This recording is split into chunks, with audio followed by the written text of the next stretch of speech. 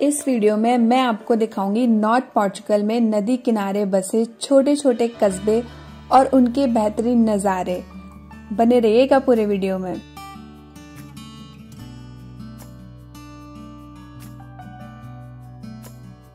होला मेus amigos, स्वागत है आपका मेरे चैनल में।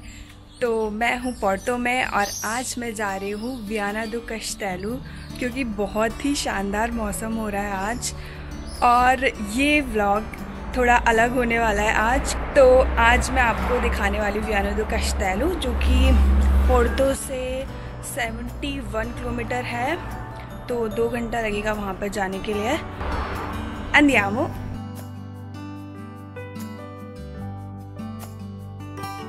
पूरे यूरोप की तरह पोर्चुगल में भी एक्सप्रेसवे बहुत ही गजब के हैं। इनमें यात्रा करने का अलग ही मजा है।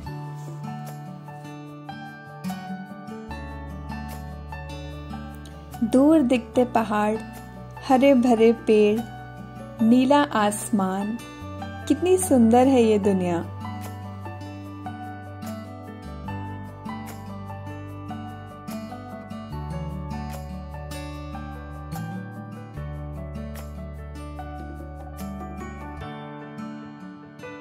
और नज़ारों का आनंद लेते हुए मैं वियाना दो कस्टेलो टाउन के नजदीक पहुंचने लगी।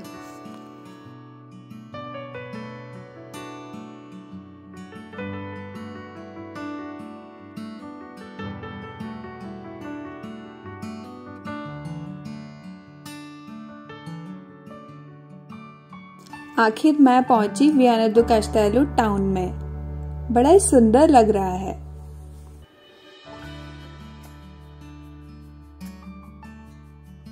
और ये यहाँ छोटे से शहर का बड़ा सा रेलवे स्टेशन कम मॉल ज्यादा लग रहा है। फिर देखी मैंने वो पहाड़ी जहाँ पे यहाँ का main attraction Santa Lucia century है। ये चढ़ाई पैदल भी की जा सकती है, गाड़ी से भी की जा सकती है और एलिवेटर, जिसको फिनिकुलर भी कहते हैं, उससे भी कर सकते हैं। जैसे वैष्णो देवी, मनसा देवी और पावरगढ़ देवी की चढ़ाई की जाती है।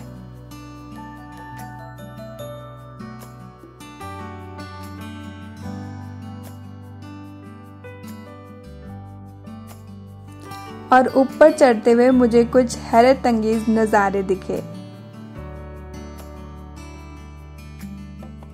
पोर्चुगीज में व्यू पॉइंट को कहते हैं मिरादोरो और यहाँ से मुझे दिखाई दे रही है लीमा नदी, जो कि स्पेन से आ रही है और पोर्चुगल होते हुए अटलांटिक ओशन में मिलती हुई नजर आ रही है ना। एक रोमांचित कर देने वाला नज़ारा।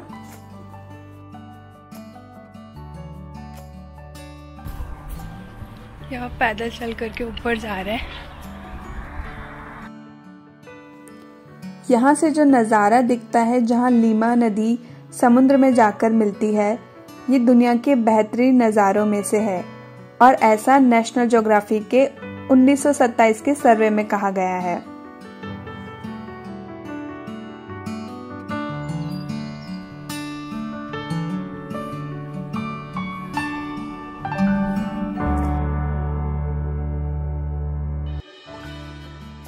और चढ़ाई चढ़कर मैं पहुंच गई पोर्चुगल के ताजमहल।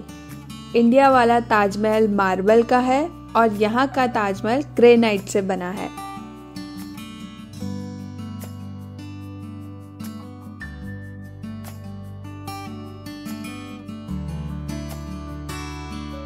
क्या मनमोहक नज़ारा है। इतनी खूबसूरत विशालकाय इमारत पहाड़ की चोटी पर और साथ में अटलांटिक महासागर का नज़ारा, एकदम अद्भुत। आप इसका आर्किटेक्चर ध्यान से देखिए, जो आपको थोड़ा अलग लगेगा पोर्चुगल, इटली और स्पेन से, क्योंकि इसका आर्किटेक्चर बाइजेंटाइन से प्रभावित है और इसके ऊपर गोल गुंबद है और वैसी ही गुंबद तुर्की के हाया सोफिया चर्च की है, जो अब मस्जिद में तब्दील हो गया है।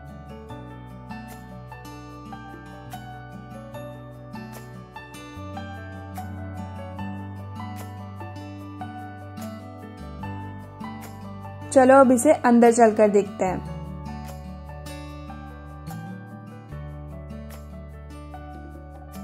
हिंदी में कहें तो दिव्य, इंग्लिश में कहें तो डिवाइन। सचमुच दिव्य नज़ारा है यहाँ का।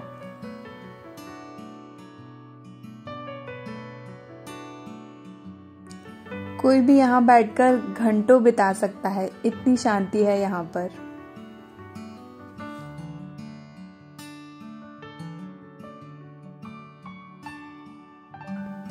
मैं आज तक बहुत से कैथलिक चर्च गई हूँ, लेकिन मैंने इतनी खूबसूरत चित्रकारी गुंबद के अंदर नहीं देखी है।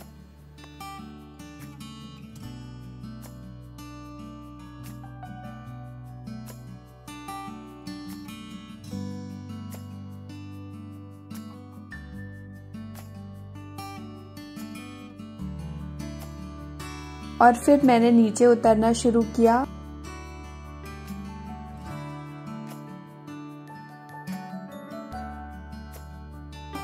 और निकल पड़ी नदी के किनारे बसे एक दूसरे कस्बे की तरफ। तो ये जो वियाना दो कास्टेलो है, ये पुराने ज़माने में मछुआरों का कस्बा हुआ करता था और ये जगह नाव के निर्माण के लिए भी बहुत प्रसिद्ध है।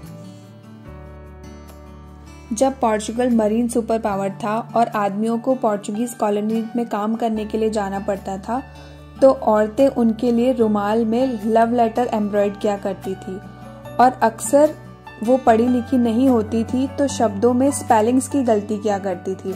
और ये ट्रेडिशनल आज तक निभाया जाता है, जिसमें जानबूझकर गलत स्पेलिंग लिखी जाती है। और यहाँ की एक और चीज़ फेमस है, कुरासाऊ द वियाना, जिसे वियाना का दिल कहते हैं।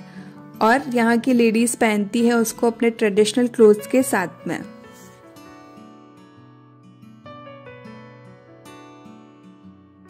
खैर, नज़ारे बहुत ही खूबसूरत है। और अब मैं जा रही हूँ पोंत लीमा, एक छोटे से कस्बे की तरफ जो लीमा नदी के किनारे बसा हुआ है।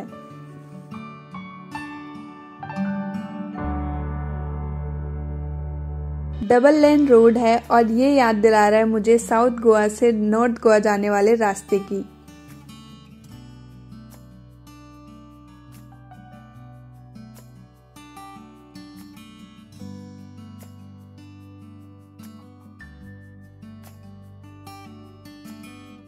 घर दिखने शुरू हो गए हैं और आबादी दिखनी शुरू हो गई है।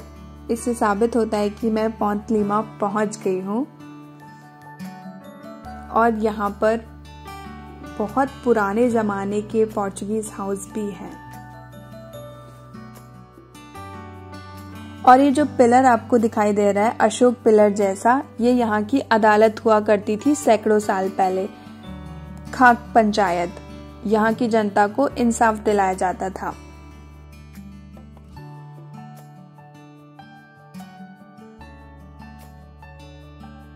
पोंत द लीमा बहुत ही पुराना कस्बा है, रोमन सेटलमेंट है, जो कि ब्रागा से सांतियागो दो कंपोस्टेला, जो कि एक तीर्थ स्थान है, उसके रोड पर बना हुआ है। पोंत मीन ब्रिज, तो इस जगह का नाम इस ब्रिज की वजह से है पोंत लीमा। और इस तरीके के ब्रिज आपको यूरोप में कई जगह देखने को मिल जाएंगे, जैसे बहुत ही फेमस है प्राग का चार्ल्स ब्रिज।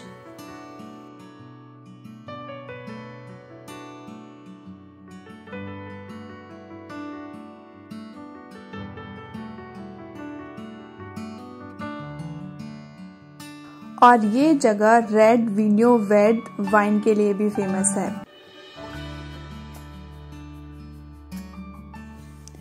चारों तरफ एलिगेंस महसूस हो रही है, कुछ तो मैजिकल है यहाँ पर।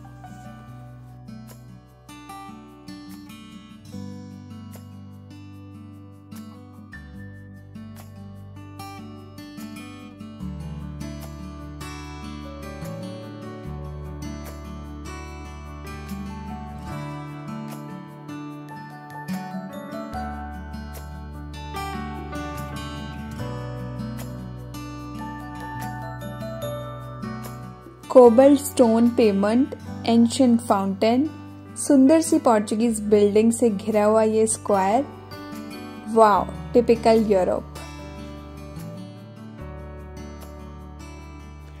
मैंने पोर्चुगीज बिल्डिंग के बारे में नोटिस किया है कि बाहर से सफेद होती है और ऊपर से लाल या भूरा छप्पर होता है और खिड़कियां ज्यादातर पत्थर से बनी होती है।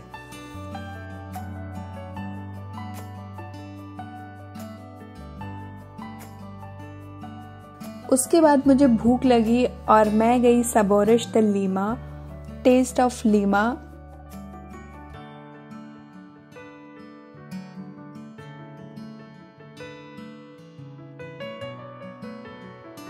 एक सुंदर से रेस्टोरेंट में, और वहां पर मैंने ऑर्डर किया वेज फ्राइड राइस। और उसके बाद डेजर्ट में मैंने खाया फ्रूट चाट।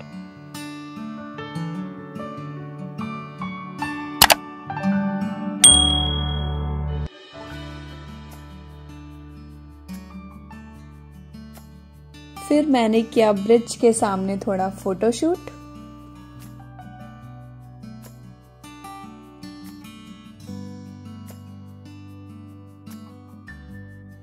तो उसके बाद मैंने अपना सफर जारी रखा और मैं गई, ये मैं आपको अपने अगले वीडियो में बताऊंगी। तो इस वीडियो को लास्ट तक देखने के लिए थैंक यू सो मच। और बहुत से लोग हैं जो मेरे वीडियो को देखते हैं लेकिन सब्सक्राइब नहीं करते हैं, तो प्लीज़ आपसे रिक्वेस्ट है चैनल को सब्सक्राइब कर लीजिए, एकदम फ्री है। चलिए अभी जाइए, अभी जाके सब्सक्राइब कीजिए। तो मिलते हैं नेक्स्ट वीडियो में, चाओ।